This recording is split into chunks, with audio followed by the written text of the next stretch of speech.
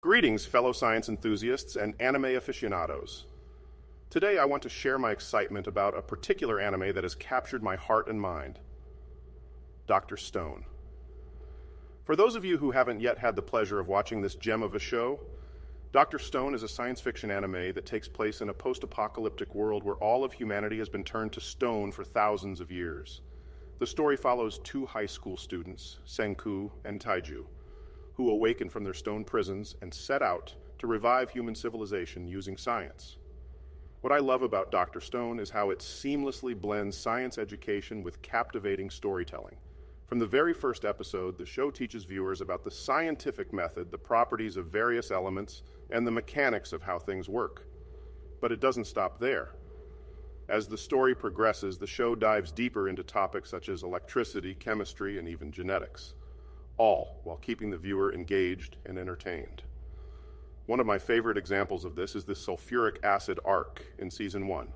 In this arc, Senku and his allies must create a powerful acid in order to dissolve a stone barrier, blocking their path. Through the use of accurate scientific explanations and visual demonstrations, the show teaches viewers the process of creating sulfuric acid from scratch. But it's not just about the science. The arc is also packed with action and suspense, as the characters must fend off enemies while racing against the clock to complete their experiment. Season 2 of Dr. Stone brings even more scientific depth and complexity to the table. In this season, the characters are tasked with creating a vaccine to cure a mysterious illness that is sweeping through their community. To do so, they must first identify the cause of the illness and then create an antidote using advanced biotechnology. Once again, the show does an amazing job of explaining the science behind the process, while keeping the audience invested in the outcome. But it's not just the scientific accuracy that makes Dr. Stone stand out. The show also features a diverse cast of characters with unique personalities and motivations.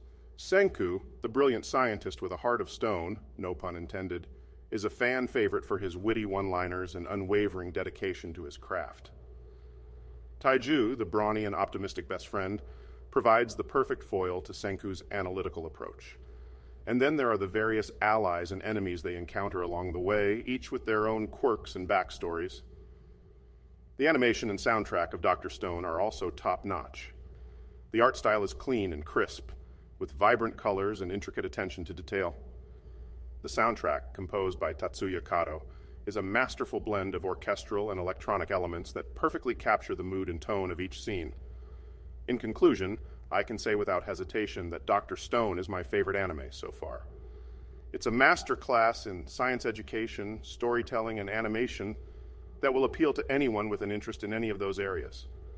Whether you're a hardcore science geek or just looking for a fun and engaging anime to watch, I highly recommend giving Dr. Stone a try. I can't wait to see what Season 3 has in store.